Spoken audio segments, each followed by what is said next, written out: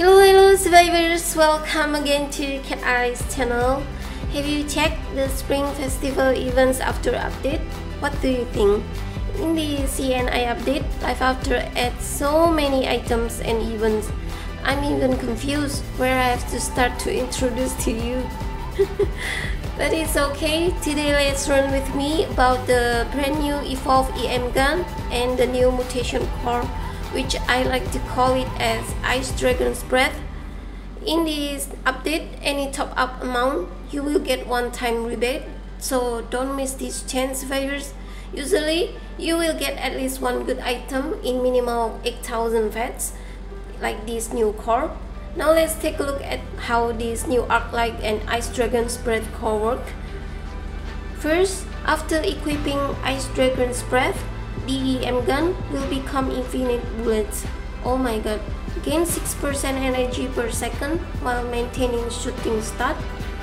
After the extreme cold level accumulates to 50% or above, the energy bar will turn into an Ice Dragon breathing. When fully charged, 3 icicle bursts will be fired.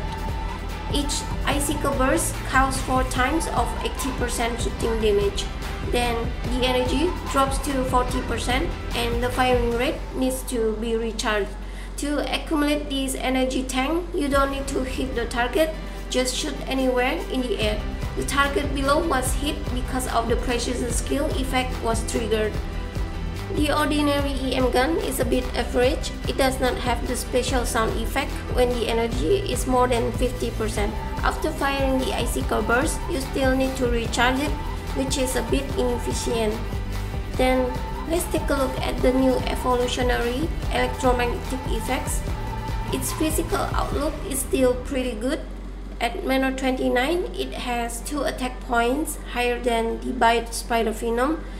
The potential energy conversion uses movement speed in exchange for charging speed. The EM Gun Collector's Edition will reduce the base rate of fire decay speed after stopping shooting.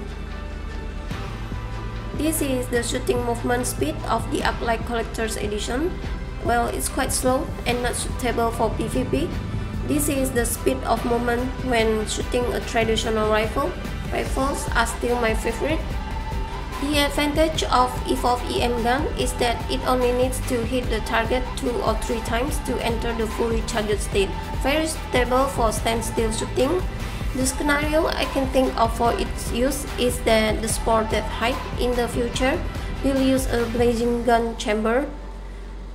However, its attack power is still 1 point lower than the Desert Eagle Duelist Manor 29. My evaluation is that unless you want to go to that height or change the output method of light weapons, and then consider buying Arc-Light EM gun. After all, this thing will be broken if used in PvP in the classic server. Ice Dragon's Breath must be paired with Arc-Light EM to achieve full effects. 5-star effects have almost no improvement to Arc-Light. 9 stars plus icicle burst damage is okay, but giving 0.6 seconds of freezing for 12 star is a bit stingy.